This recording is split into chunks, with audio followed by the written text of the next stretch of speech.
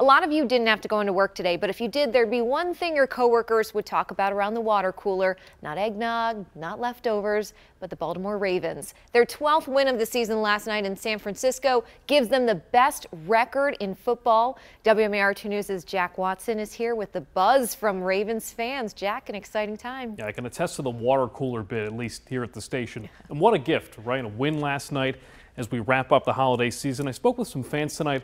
Many tell me the sky's the limit. I mean, he's so much fun to watch. He's always flying around the field and just making the big plays. Going home in that bag is another jersey in Ryan Cohen's collection. Star linebacker Roquan Smith. A holiday gift card spent at Baltimore Sports and Novelty in Owings Mills, about 5 miles from the Ravens training facility. I don't think there's anybody in the league that can really beat us or even put up a fight anymore. I think we've got all the pieces to win it all. Fresh off a Ravens Christmas night win against a team that was allegedly better, it's hard not to share that optimism. With all the December gift giving and getting, many are stocking up on more Ravens gear of their own. They're pleased with the victory. The defense was outstanding.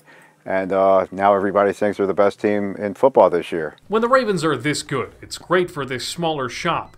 Jeffrey Katzen has owned it for almost 22 years. The excitement of the big win yesterday has brought more people in. So, that's helped out.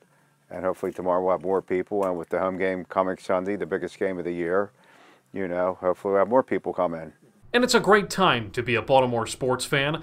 The Orioles won 100 games, and now the Ravens are atop the league. Longtime customer Josh Beck is cautiously optimistic for January. I will say that the best team in football moniker is a little bit nerve-wracking because the Ravens have always been a little bit better when they're playing with something to prove. But I really like this team. I think they're showing up. And look, I believe in sports jinxes, so I won't say the name of the game we want to see this team in come February. But right now, after Week 16, it's a daydream the flock wants to see become reality. So the playoffs are on the horizon in January. Got 2 games left this regular season. They're back home in Baltimore next weekend to play the Dolphins to keep the AFC lead. Last game of the season also at home against the Steelers.